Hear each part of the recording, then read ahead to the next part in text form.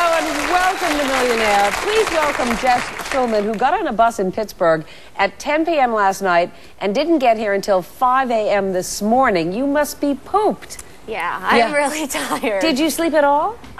You know, maybe a little bit here and there, but it was a rough trip. So would you probably need a vacation at this point? Yeah, I'm thinking, you know, between studying and the stress and the bus ride, take a vacation, maybe a honeymoon sometime soon, who knows. That's very nice. Your boyfriend is actually in the audience. Chuck's in the audience. Nice to see you, Chuck. Chuck looks a little like you haven't... Chuck, you looked a little like you hadn't heard this honeymoon thing. Has that been brought up? Because I don't look surprised. You looked a little shocked. Well, are you actually planning the wedding, or...? Yeah, we just talked about it a little here and there. All right.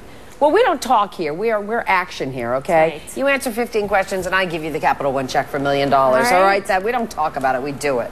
So I've got to tell you, Jess.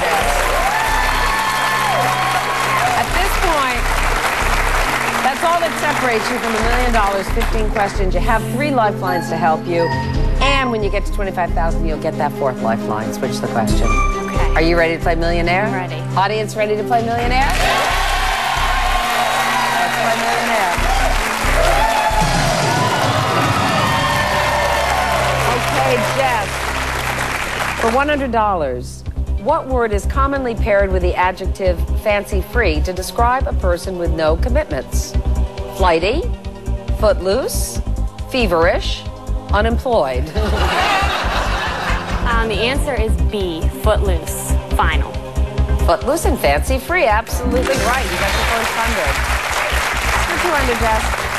Capitalizing on his TV fame, Ken Jennings released a book in 2006 that focuses on what subject?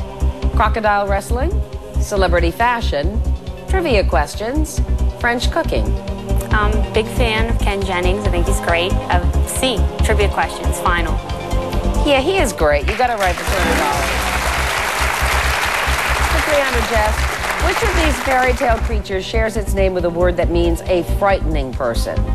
Ogre, elf, unicorn, mermaid. Just like Shrek. A, ogre. Final answer.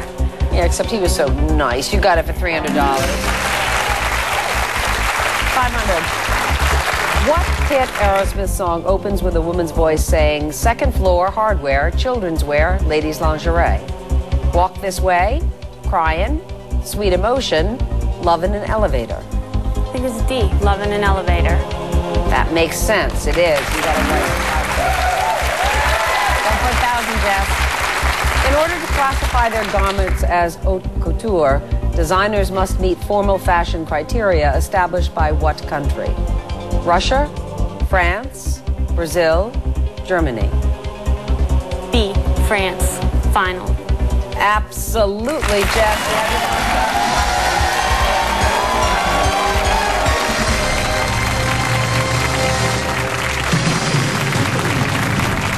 The worst is over. Can't leave it less than 1,000. Going for 2,000 here. In 1856, inventor Gail Borden patented a process for making what food product? Condensed milk, vegetable shortening, corn syrup, margarine. I'm going to say A, condensed milk. Final? Final. It is condensed milk.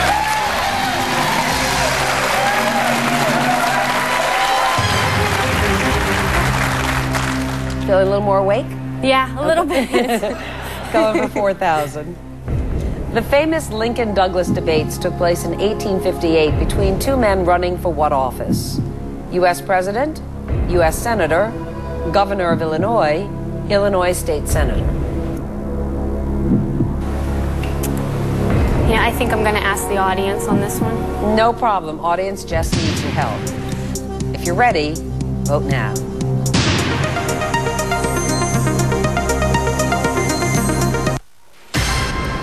Okay, 53% say U.S. President, 24% for U.S. Senator, and down from there.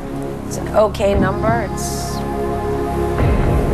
I'm going to go with the audience, I think. I'm going to say A, U.S. President. I'll make it my final answer. not U.S. President. It was U.S. Senator. I'm sorry, Jess, but you have $1,000. Pleasure to meet you. Enjoy the rest of your stay in New York. Thank you. Go right up that way.